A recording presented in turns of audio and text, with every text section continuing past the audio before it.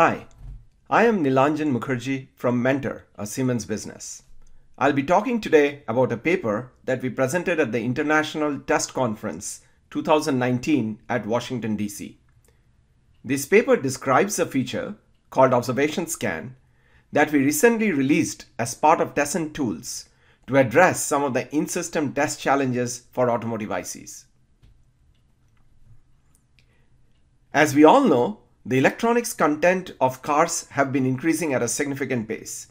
It is expected that by 2020, 35% of the total cost of a car will be attributed to electronics.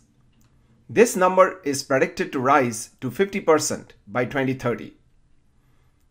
As the electronics content is gradually rising, there are some extreme requirements related to high quality and long-term reliability of automotive ICs targeting safety-critical applications.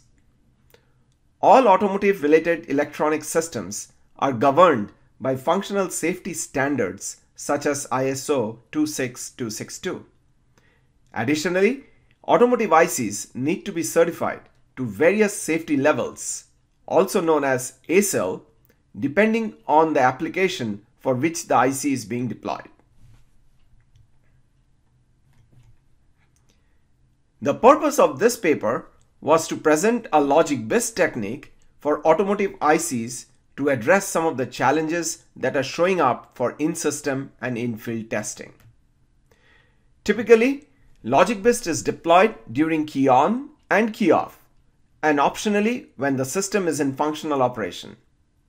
It is critical that the tests that are run during those phases have to finish within an extremely short test window. It is also important that within the short test window, the defect coverage should be at least 90% in order to get an ASIL D certification. There are some strict power requirements as well, such that the test when run when an IC is idle shouldn't interfere with portions of the system that are operating in functional mode. Finally, shortening the test time also has a positive effect on the aging process. In this slide, we present the overall observation scan architecture. As you can see, it is based on the typical stumps architecture for Logic BIST.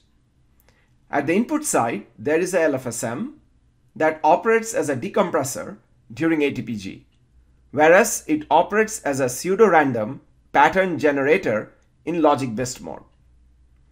Similarly, at the output side, there is a spatial compactor that directly drives the channel pins during ATPG, whereas the spatial compactor drives the miser in Logic BIST mode.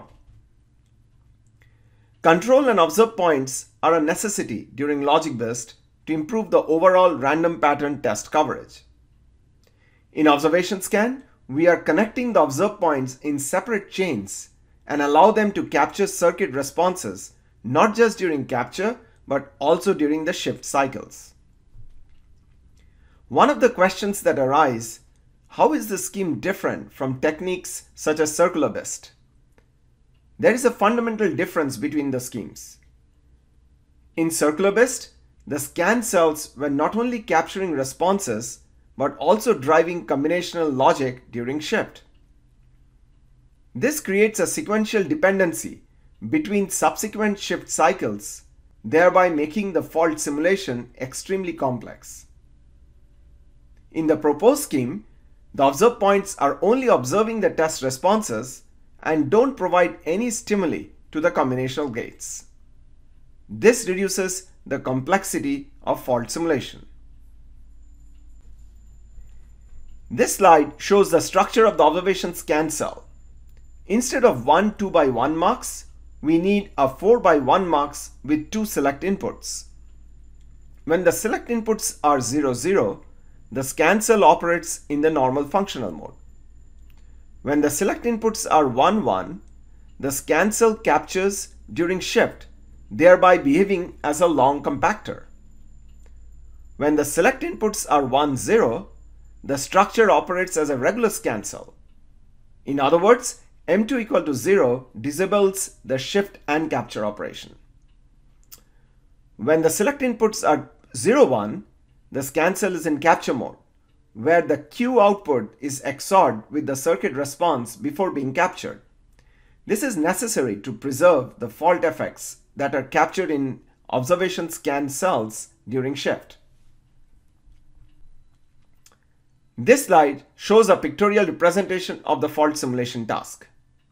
Note the regular capture patterns are termed as parent patterns, whereas the shifted version of the responses are termed as intermediate patterns. The first pattern, P0, results in a response R0. Every successive shift of the response R0 results in a new intermediate pattern, B0N, until the parent pattern P1 is entirely shifted in. Similarly, the responses R1 for parent pattern P1 will result in multiple intermediate patterns B10 to B1N. The process continues with the third pattern P2 and so on. If you now look at only the observation scan patterns, there is a parent pattern B0 followed by intermediate patterns B00 to B0N.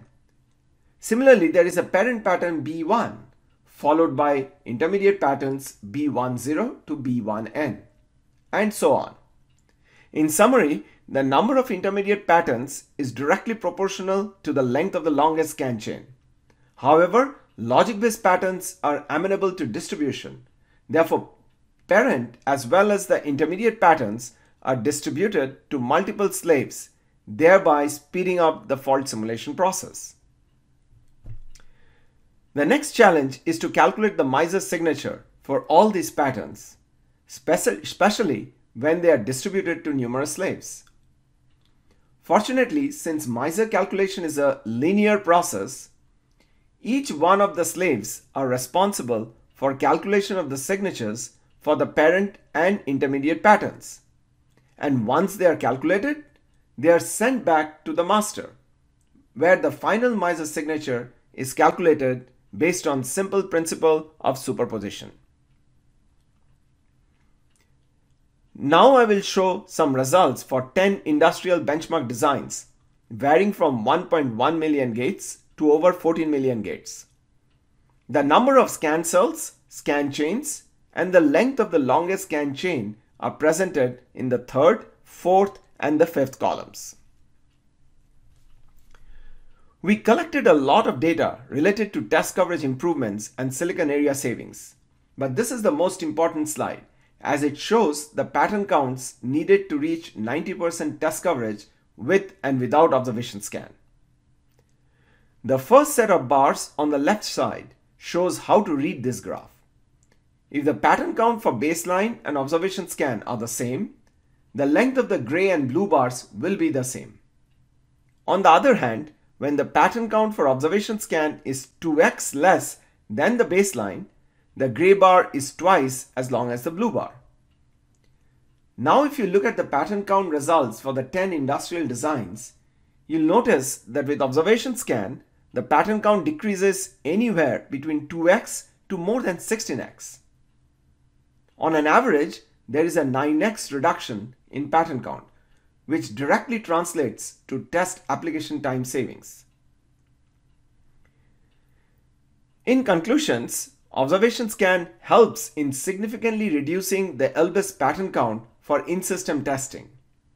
It gives one the flexibility to optimize between the test application time and silicon area overhead. It also helps one meet the stringent time requirements for logic testing during key on, key off, and online monitoring. Thank you for your attention.